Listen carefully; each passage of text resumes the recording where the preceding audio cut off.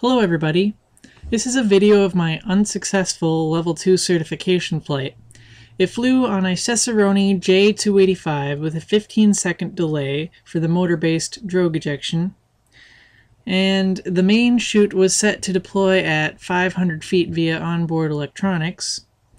And despite my 4 caliber stability margin, the rocket appears to go unstable, and instead of reaching 5,000 feet like it was simulated to go on RockSim, it only reached a maximum altitude of 1,500 feet. And then it was going too fast when the parachute came out and the rocket suffered a separation. I'm not certain whether the drogue fired first or the main chute, but both charges lit. This is a very baffling flight because it flew straight last August on an I-285. I'll post a link to that flight in the comments so you can see that. If you have any idea on what's going on here, please leave me a comment. And if you like rockets, you should subscribe to my channel because my channel is chock full of rockets. Thanks for watching and enjoy the video. We have flying up path number 4.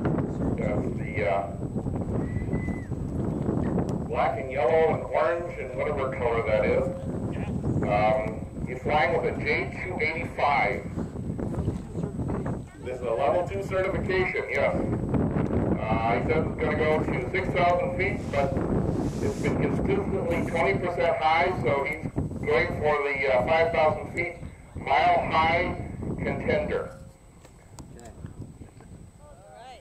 And we have continuity on pad 5.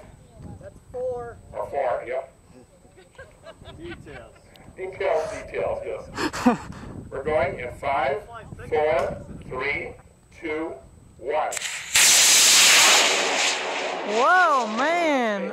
I don't know what to make of that.